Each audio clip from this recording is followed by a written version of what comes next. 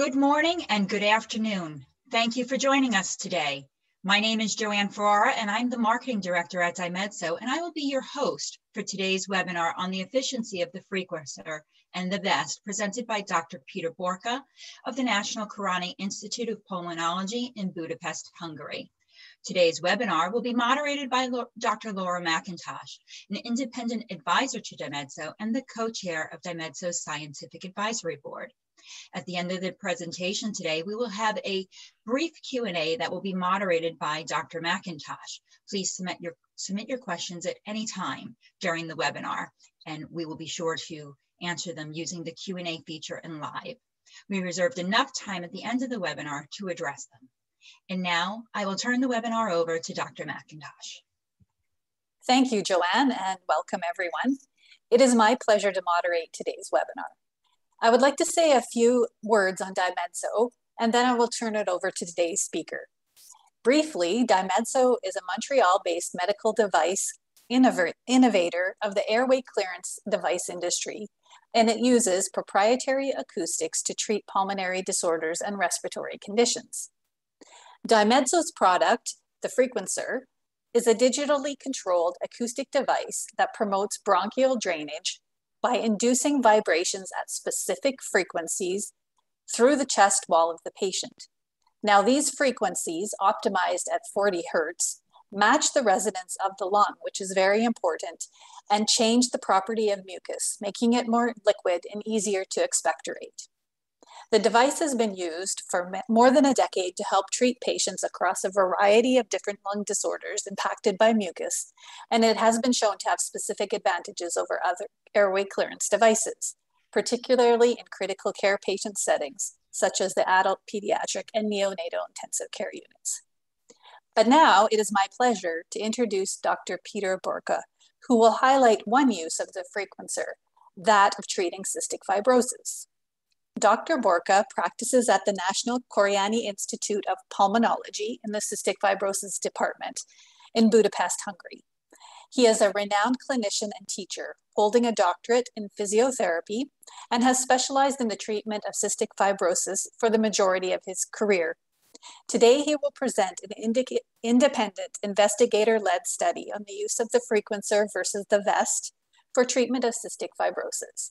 So it is my pleasure to welcome Dr. Borka and turn the presentation over to him. Thank you, Laura, and thank you, Joanna, for this invitation. Thank you for the possibility to be here to present our study, what we did with Frequencer and the West. It's a great honor to speak to you, and I need to apologize because of my English. Next slide, please. Yeah, on the first slide, I would like to introduce the place where this study was. Top right, left, you see one of our single bedroom with a bathroom. On the right, you see the corridor of the inpatient part of the department. We have a gym on the right, left, bottom, and where the patients can do their physical activities. That is a very important part of the treatment of the CF patients. Moreover, we have a street workout just near the building of the department. So I think that's all what you need to know in the surroundings. Next slide, please. Okay. I would like to start to introduce a little bit the cystic fibrosis treatment. It's very important because that's the reason why we choose these devices. One of the most important, or one of the most two important therapy is the airway clearance. We can say this is the cornerstone in cystic fibrosis. All the morbidity and all the mortality connected to the respiratory problem, the destroying of the airways, and this destroying of the airways and alveoli connected to the inflammation and the mucus accumulation in these airways. So that's why it's very, very important to find the best strategies for clearing those airways. until today, we don't have a superior technique or a superior device, a gold standard, we can say.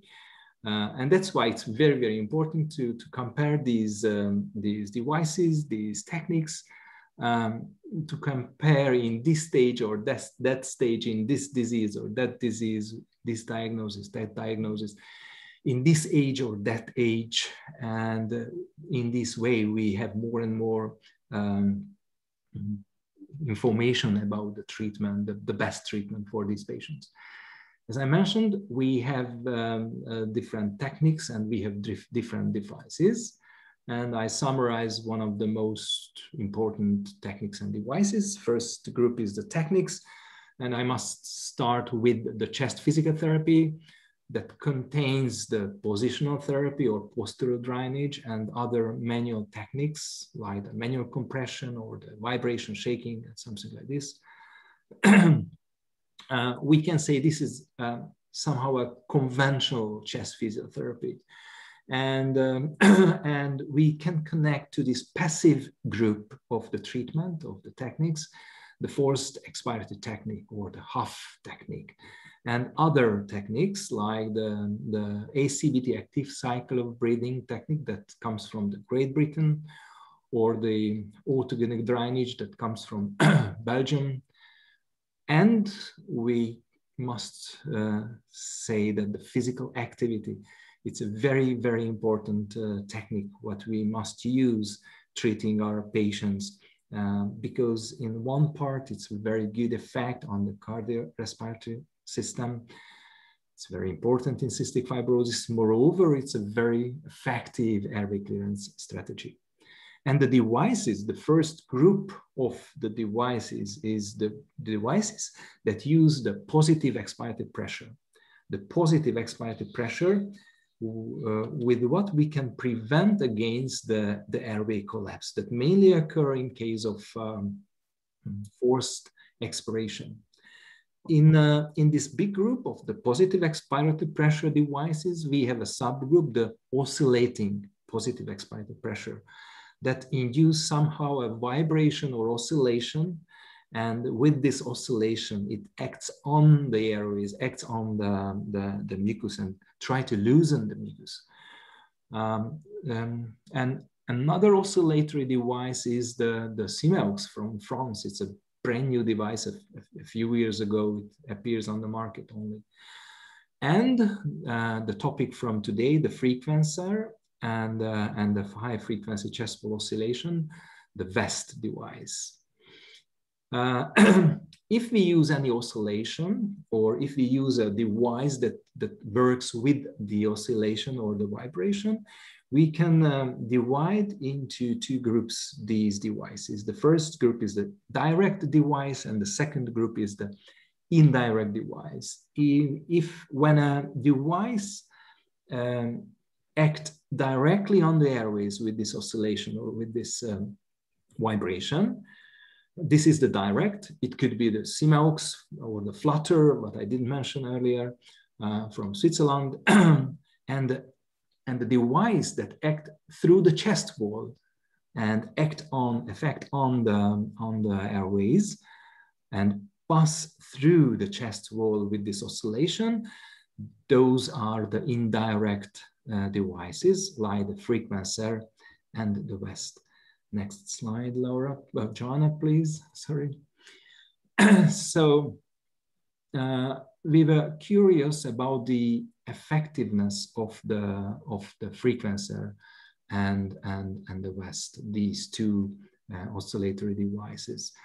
The VEST manipulates with the mechanical frequency, a mechanical vibration, vibrate indirectly the airways, and the Frequencer that uses this electroacoustical transducer.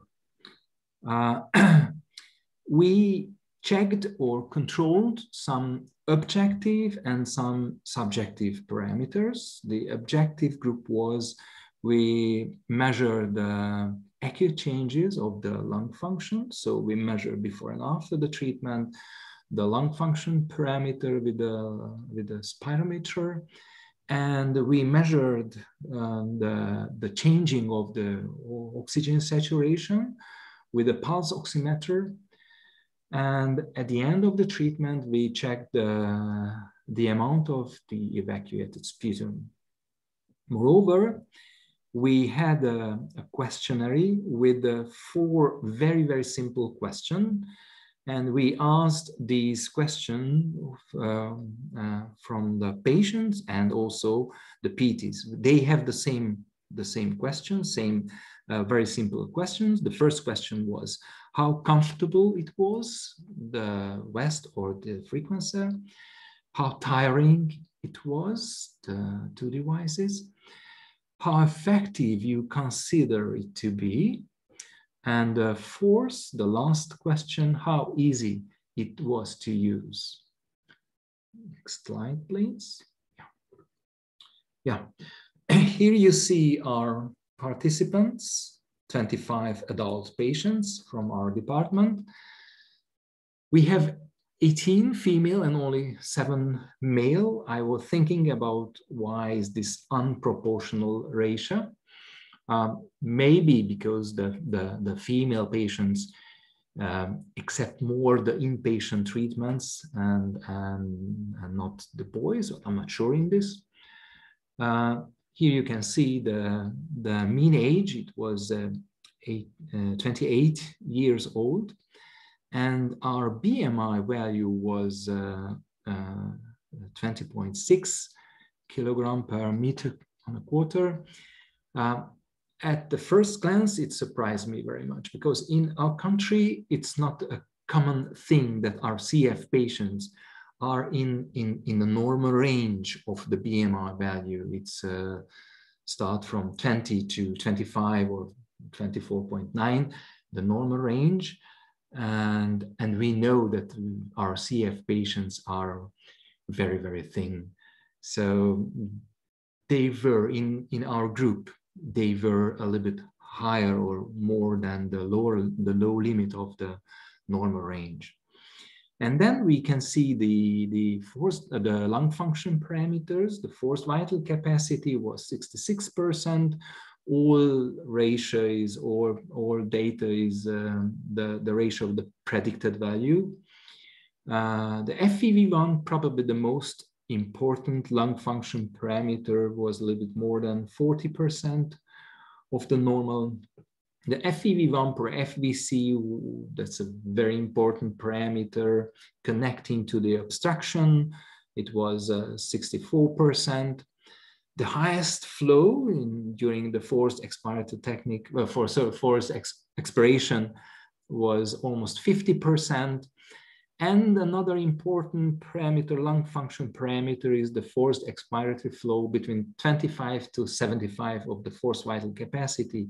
It was 15%. I think it's more or less a normal data from CF patients in our countries. And I must say that all the patients, we have patients from all the 3 groups, from the mild group, from the moderate group, and the severe, most severe group, but all of them were in a stable condition. Next slide, John. In the next 2 slides, we see the inclusion and exclusion criteria. So inclusion criteria, the CF patients who were admitted to our hospitals, in most cases, they had an IV treatment at the same time. They must be over 18 years. They must be in a stable situation or condition. And we try to involve patients who evacuated more than in 10 grams sputum per day. Next slide, Joanna. Yeah, and here you can see the exclusion criteria. Of course, we didn't treat the patients who were in a very severe who had a very severe exacerbation together with a fever. Another very important exclusion criteria is the hemoptysis. It's almost a base rule that if the patient has hemoptysis or of course in pneumothorax, we cannot use any vibration or any oscillation that may deteriorate these conditions. The next is the acute bronchospasm, but we used the bronchodilators. I will speak about it later. And of course, if we don't have the informed consent, but if I remember well, all the patients signature this informed consent. Next slide, Joanna. Yeah, let's see the method. We did this study in this year. At the beginning of this year, we start with 3 physiotherapists because these patients were in an inpatient period. That's why this examination was almost normal and every day, or not almost, it was normal and day-by-day regimen. So the head physician, the pulmonologist, controlled these patients day by day. So it was an absolutely safe study in our part, from this part. We used both devices 3 times, day by day, and we change device to device on every alternate days. It means if a patient start with, for example, the frequencer on the first day, on Monday, for example, on the next day, on Tuesday, he or she must use the other device, the West, and then we jump back to the first device. So in this way, it lasts minimum 6 days or more, the examination with one patient. We had a randomization depending on date of birth of these patients. They start with the frequencer or they start with the West. It's very, very important, the starting device, because these patients were aggressively treated with an IV antibiotic treatment, and moreover, they were treated very aggressively with physiotherapy, a minimum 2 or 3 times a day, and one therapy must be together with the physiotherapist. That's why we could expect less and less evacuated sputum day by day, going forward with the treatments, with this treatment and the other treatments. So that's why it was important to choose the first device, depending on the date of birth. So that was the reason of the randomization. Yes, if we start in all cases, if we start with, for example, the frequencer, probably the first day will be the most effective days, depending in the evacuated sputum point of view. Yeah, we position these treatments with the frequencer or the West just after their regular morning treatment. All of our patients use in morning inhalation treatment some mucolytics. It could be hypertonic saline or fluimucil or something like this. But now we ask them to use bronchodilators.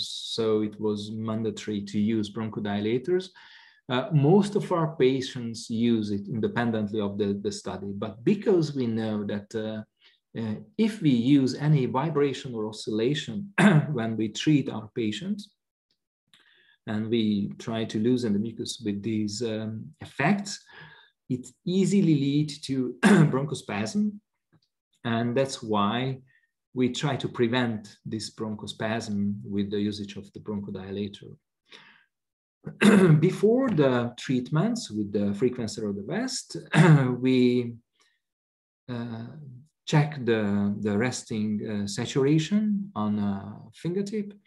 And also we did a lung function test where we measure the parameters, what I've mentioned earlier. Next slide, please, Joanna. Yes. These treatments, these interventions last 18 minutes with the frequencer and with the West. With the Frequencer, we used 6 different places on the chest cavities, 2 places on the front side and 4 places on the back side. 2 because on the front, because the breasts, and because it was somehow difficult to fit very precisely the head of the Frequencer on the chest cavity to have the good noise that comes out from the Frequencer. So only in a very precise fitting this circle on the chest cavity. And we know that the CF patients has some problem with the maturation, and their whole body size are smaller, and the whole chest cavity, the chest cavity size are smaller. That's why they have a more curvature shape in the chest cavity. So that's why sometimes it was difficult. It was much more easier to find the best place on the back side. That's why we choose 4 places on the back and only 2 on the front sides. And we use this 40 hertz according to the recommendation for the frequency. And most of our patients accept immediately this 100% intensity. 1 or 2 patients asked to start with a little bit lower, but it wasn't lower than 80 or 90% of the intensity. And after a few minutes, we can elevate up to 100% again, or 100%. Because we use this 6 times 3 minutes with a Frequencer, that's why we use the same 18 minutes with the West. We choose, again, according to the recommendation, this 11 to 13 hertz. According to my knowledge, the proper hertz of the mechanical frequency must similar as we have in the ciliary motion in our airways. This reply pattern motion is just this 11 to 13 hertz. Yeah, and intensity is strongly connected to the patient comfortability. So we start with a lower intensity, but not lower than 5, and we elevate it depending on the patient's comfortability. And we can go up to 8 if we can elevate it. As I mentioned, we measure the saturation before the treatment, and just at the mid-time, at the 9th minute, and just before we finish the treatment, so at the very end point of the treatment. So we have 3 saturation measuring: before, at 9th, and at the end of the treatment. After the treatments with the West or with the Frequencer, we repeat the lung function test. And after the lung function test, we measured the evacuated sputum with a scale that was accurate to 0.1 grams, so quite accurate scale we had. We positioned this measuring the sputum weight, and it was a wet sputum weight. This measure was after the lung function test, because these 2 devices, the Frequencer and the West, are for loosening the sputum and not for transporting the mucus. So that's why it's a typical situation that after an expectoration treatment, any kind of expectoration treatment, when the patients do a lung function test, and of course they need to do a very forced expiration, during or after this lung function test, it's common that they evacuate more sputum, and we can measure after this the sputum weight. And then both the patients and the physiotherapists independently of each other, so separately, fill the questionnaire, so answer the question. We use the very common 0 to 10 Bohr scale. So it was absolutely comfort or it was absolutely uncomfortable. And we use this statistic IBM SPSS for the results. Next slide, please, Joanna. Now we see on the next slides, we see the results. Before I start, some sentences with the results. I must start with the colors. So this almost yellow shows, all slides shows the frequencer, and this almost blue shows the results of the vest. And in this first slide, we show the lung function test results, and we can say that we didn't find any significant difference in the change, in the acute change of the lung function with the vest or with the frequencer. In the center, you can see a narrow yellow stripe. That's the median value. So we have the same amount of results above and the same amounts of result below the narrow yellow stripe. Next slide, Laura, Joanna, please. On next slide, we see the changing of the saturation or and the amount of the sputum after the frequencer and the vest.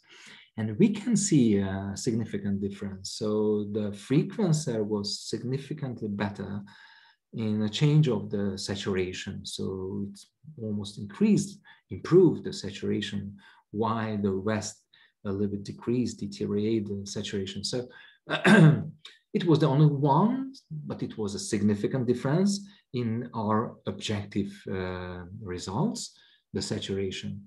But we didn't find any significant difference in the amount of the sputum. So after the frequencer and after the vest, they cleared almost the same amount of the sputum. Next slide, Joanna. Yeah, and now we jump to the questionnaire. The first slide, we can see the question connecting to the comfortable and the question connecting to the fatigue. And now we can see that if we see the comfortable, we can see that both patients and the physiotherapists found to be significantly more comfortable the frequencer than the rest.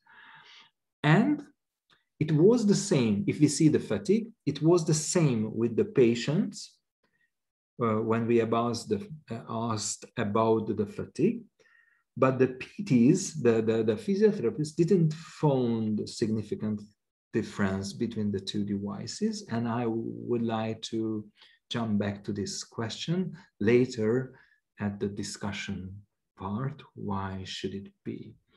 Next slide, Joanna, please.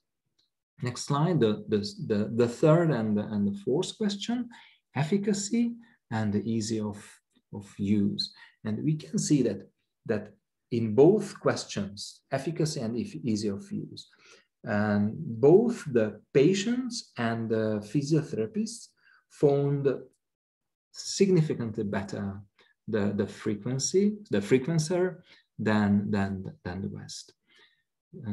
Yeah, thank you. Next slide, please, Joanna. And now we start with the discussion. And after this study, we may have some important and stable sentence.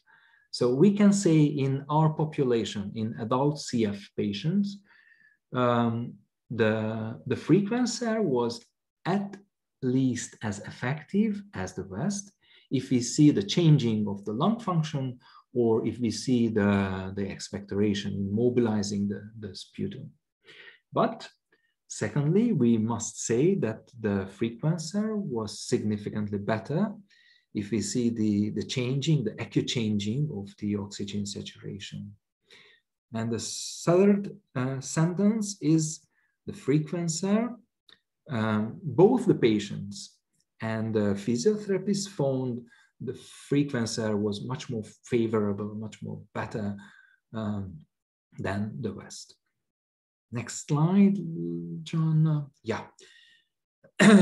And this next slide with the discussion, I started this lecture the most important therapy that the airway clearance, and now I have another most important point, and this most important point in the CF disease, in CF treatment, is the patient satisfaction.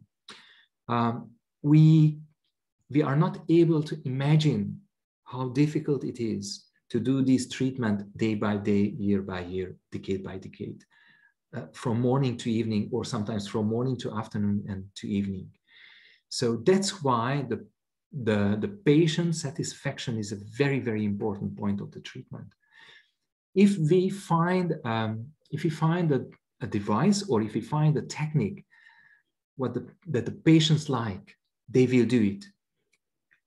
I will do what I like. If I have a therapy that the patient like, they will do it. And in the motivation, that is a crucial point of the CF patients, in the motivation, this is the superior. So that's why I think in our study, the questionnaire, the answer of the question was very important. Secondly, when we asked the physiotherapist whether it was easy or not, their answer was differ from the patient's answer. Yeah, we didn't clarify when we asked these questions. We did clarify when we asked, for example, how comfortable it was or how difficult it was. And when we asked it from the PTs, from the physiotherapists, we did clarify this question is from the patient's point of view or from the physiotherapist's point of view. So probably the answer was other than the patient's answer, because we need to hold on the Frequencer on the patient. For 18 minutes, we sit by the patients, nearby the patients, and we hold on the head of the Frequencer on the back side and also on the front side. Sometimes it was difficult to find the proper position of the Frequencer. That's why we hold on it. So I think, summarizing these sentences, I think the physiotherapists didn't find significantly better the Frequencer because it wasn't so comfortable, or it was a little bit difficult to hold on it. And the last sentence from the discussion, yeah, we have some critical condition like pneumothorax or hemoptysis. When I'm sure the first choice, the first device must be the Frequencer and not the vest, because the Frequencer is it's a more a soft device, not so aggressive device as the vest is. So I think we have some critical conditions when we prefer the Frequencer. I think I've finished. Yes, it is. Thank you. Thank you very much, Peter. That was a great presentation. And I learned a lot actually after hearing it the second time. So I learned even more than the first. Clearly, the Frequencer is well positioned to assist in airway clearance for cystic fibrosis, and came across loud and clear. I look forward to hearing your thoughts on some of the questions that we've received during your presentation. Please note to the participants that you can submit your questions using the Q&A function at the bottom of your screen. So feel free to continue to do so while we answer some of the questions. So maybe we'll start with a more general question, and then we've received some specific questions about your study. The first question is, and you really alluded to it on your last slide, so it flows from that. I was wondering if you could comment on other diseases, specific diseases, where you think the frequencer would be uniquely positioned. Mm-hmm. Thank you. I connect to these words, other diseases. And when you say other, I don't focus on the respiratory problem. So any diseases where we can count on mucus accumulation, when we have the problem of the clearance of the airways, we strongly recommend this device. And we have very different conditions that lead to this mucus accumulation. We must use these devices, or we must use the frequencer in some neurological condition. You can imagine that if the patient has any neurological problem that comes together with the hypotonic respiratory muscle, it's absolutely sure that these patients will have problems with the mucus, because they don't have an effective cough and they don't have an effective expiration. They don't have high enough shear force that comes from the expiration. So we have a lot of problem with neurological patients. Or another big group, we have some rheumatologic problems that involve also the respiratory system, RA, rheumatoid arthritis, or the SPA, spondylitis ankylopoetico, that affect on the very small joints surrounding the respiratory system, and decrease the motions and decrease the effectivity of the cough. So we may have problems with the clearance, and that's why we recommend strongly to use this device. Moreover, in any big chest cavity surgery, we will have a problem with the mucus. And as I mentioned in the lecture, this frequencer is a very soft effect. So after the surgery, we must look for devices and techniques that doesn't so aggressive. So if we see the techniques is the autogenic drainage, it's a very soft technique. If we see the devices, the frequencer is a very soft device, with what we can start with just after the surgery. And of course, we can focus on the respiratory problems. So we have other diseases in the big respiratory group where we have a lot of problem with the clearance, like in bronchiectasis, that is a very similar condition in symptoms to cystic fibrosis, or the COPD, chronic obstructive pulmonary diseases. They have very similar symptoms together with the bronchiectasis in COPD also. So in these conditions, I'm sure we can use these frequencies very, very effectively. Thanks. And maybe I was wondering if you could comment or say a few words on how you thought the frequencer could be used for the treatment of COVID. Yeah, COVID, yeah. I would like to separate into two parts my answer. The first is to treat the COVID patients in the intensive care unit and the rehabilitation. And before I start this answer, about one half of the COVID patients had problems with the sputum. They have productive cough during their diseases and after the disease or the rehabilitation phase. So in this group of the COVID patients who had productive cough, we must use this device in the intensive care unit. And it's a very important point again, and it's again. it's a soft device. And in the intensive care unit, when the patients are in a very critical condition, at the limit of the life and the death, and we must treat them very effectively, and we must support the clearance, the airway clearance, the mucus clearance. And of course, we can position the patients, we can use the positional therapy.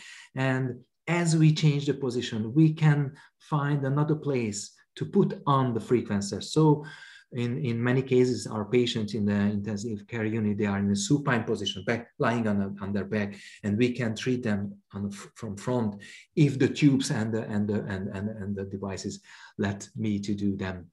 And then we can turn the patient on the side, or sometimes we turn the patient on stomach in a prone position, and we can treat in the different body position on the side and also on the back. And later on in the rehabilitation phase with the COVID patients, we can use just in the same way as we did, or other ways as we did in a CF with our CF patients, as I've mentioned in this lecture. Thank you. Great. So maybe we'll turn to a few questions specifically on your study, Peter. There was a really great question. And it says, could it be the female patients are looking for technology that might be more comfortable? And that's related to why you were able to recruit more female patients. And the question ends by saying the vest could be more uncomfortable for females. Yeah, and females were complained with the vest because of the breast sometimes. And sometimes there was a small or not so serious bite, but some skin irritation. I don't know whether it was an allergic reactions or something like this. A red color full of the skin, and it occurs with the frequencer sometimes, and more frequency the vest. So yes, our more dominantly female patients had some problems with the vest because it's much more aggressive. I don't remember whether the boys had this kind of problem. And following from that, in your study, were there any cases where the patients did not tolerate the therapy? No. So all the patients did all the therapy. The only thing we observed that sometimes we need to start with the lower intensity with the vest and with the frequencer.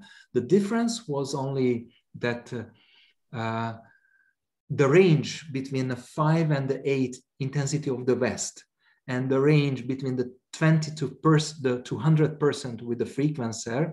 So we had more patients who didn't tolerate the higher frequency with the vest, and we had less patients who didn't tolerate the higher frequency with the frequencer. So again, I must jump back to the same. The vest is much more strong effect, aggressive effect and treatment, and not the frequencer that is much more soft. Yeah. Great. And okay, so another question related to your study. The question is, can you expand on the findings related to oxygen saturation?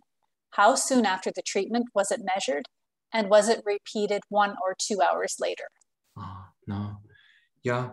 So during the treatments and during the study, I didn't realize that there were a significant difference between the frequencer and the vest. So it surprised me very much when we've got these results from the statistic calculation. Yeah, we didn't measure later, 1 hour or more later, the saturation and nor the lung function. And I think this question related to the late phase bronchospasm. I'm not sure, but I suppose the late phase bronchospasm that is typical in asthmatic patients in case of hyper-responsiveness or hyper-reactive airways. Sometimes we have a late reaction, a late bronchospasm. But yes, my answer is no, we didn't measure the saturation later, only that 3 times, beginning before mid-time and just at the end of the treatment. And what was it measured before, right after the lung function, like along with the lung function tests then, right after the treatment, right? No, it was just right after the treatment. No, just at the end of the treatment. Mm-hmm. So before we finished. So because this pulse oximeter, but that the sensor is connected to the fingertip, that's why at the 7th minute we put on it, and we measure it till the at the 8th minute we put on it, and it lasts for 1 minute. We measure the saturation on the fingertip. So just that's why we had a reliable oxygen saturation just at the 9th minute. And 1 minute earlier, the end of the treatment, so at the 17th minute, we put on the pulse oximeter on the fingertip, and we measure it for again 1 minute. But the measure was just at the before or earlier the finishing of the treatment. Sorry for my English. Okay, no, that's clear. Thank you. Okay, if you understand me. Yeah. I think we also had discussed switching to the sputum results. Maybe you could say a few words on the sputum results and whether there were differences if you have patients that were more severe or less severe when you sort of separate the patient type. Yeah. And connecting to this question, it comes to my mind that I think it would be very interesting to check or to control the rheology of the sputum that evacuated with the Frequencer, with the West. I don't know anything about this, but I think it will be a future study to differentiate between the device, because I suppose that it's very important where the mucus comes from the deeper part of the lung or the more central part of the lung. And jump back to your original question. So I think if we divide our group into 2 subgroups, the patients who evacuate more sputum and less sputum, it may be interesting to compare if there is difference between the result of the expectoration, how effective was the Frequencer or how effective was the West in the subgroup of the patients who cleared more mucus, or in the subgroup of the patients who cleared less mucus. Yeah. Super. We'll have one more question, and then we'll give you we'll let you have a break.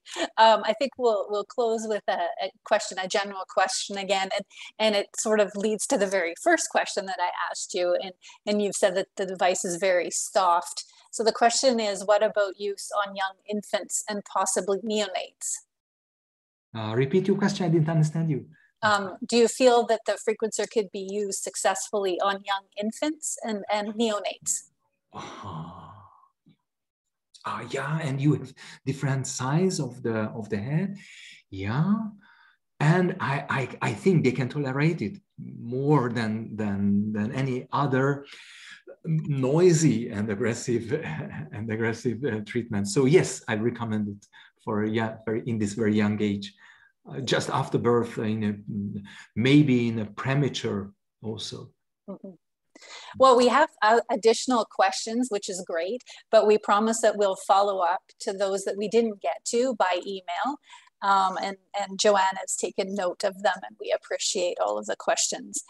Thank you so much, Peter, for your very great presentation and the valuable feedback. We'll let you have a glass of water and a little bit of break now. We really appreciate your time today. Before I turn it back over to Joanne to close, I'd like to just invite you to attend our next webinar, which will be held in August. And this webinar will cover results of a non-comparative multi-center clinical economic trial of the Frequencer for the treatment of COVID-19. So similar to Peter's study, there were questions on patient satisfaction as well as therapist satisfaction, as well as measurements of the device's effectiveness and the overall impact on patient care and the economic benefits with the device. So please join us in August to learn more, and I'll turn it back to Joanne just to close the webinar today. Thank you, Laura and Peter, for truly an engaging Q&A and great presentation. I'd also like to thank all of the panelists for joining today's webinar and for all of your questions. Thank you, Dr. Borka, truly for joining us today and sharing your study results. If you have any additional questions following today's webinar, please don't hesitate to send them along. And also, we can put you in touch with your local representative for further assistance as well. Today's webinar was recorded and it will be available on our YouTube channel, as all of our webinars will be available on our YouTube channel. So please don't hesitate to visit us frequently. Thank you very much for joining us today and enjoy the rest of your day.